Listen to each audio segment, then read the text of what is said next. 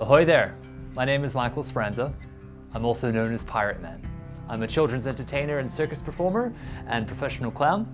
My performances range from various things from juggling to fire spinning to glow and light shows to clowning to workshops. So I guess the inspiration is just to kind of explore, to play, and most importantly to inspire others to do the same thing, to explore and play and find their own way. The type of circus I do is mainly falls into the category of flow arts. So the idea that the prop doesn't stop, it's always moving, it's always in motion. Everything that you do, it's always kind of displaying on a plane.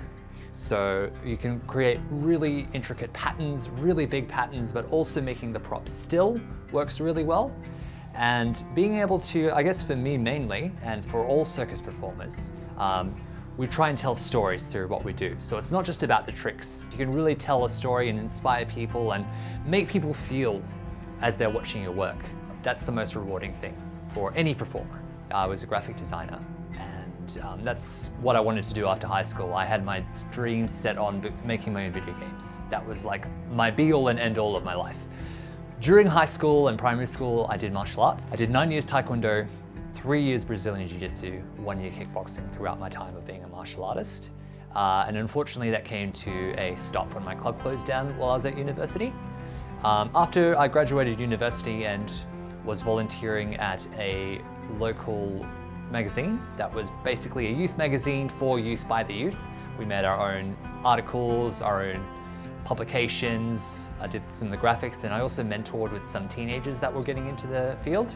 I rediscovered circus.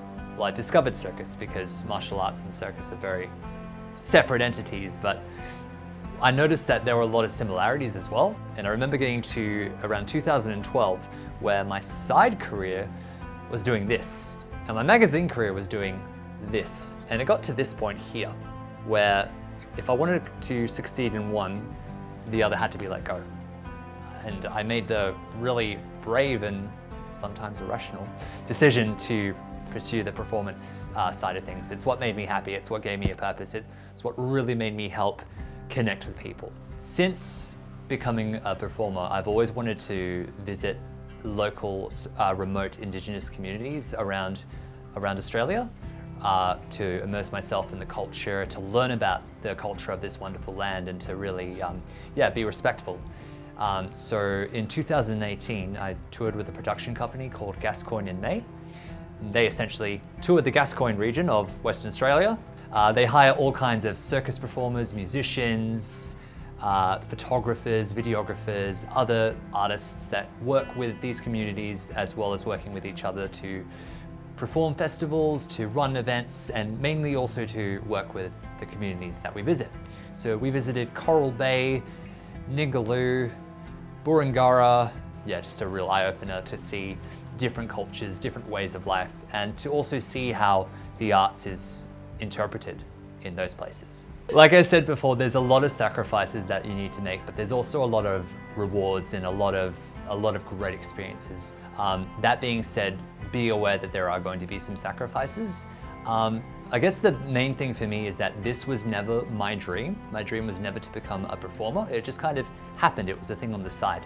So have a backup plan, and most importantly, have that dream, but figure out how you're going to get there. Make those steps, even if it's small steps like, okay, by the end of the year, I want to have an ABM. Or by the end of the year, I want to learn a new circus trick. Or by the end of the year, I want to sort of make an online presence of my art form. Even if it's not making money, even if it's just making yourself present in the community or in the industry, these little small steps will get you somewhere. It's important, like all pirates, to pinpoint and sort of plan out where you need to go.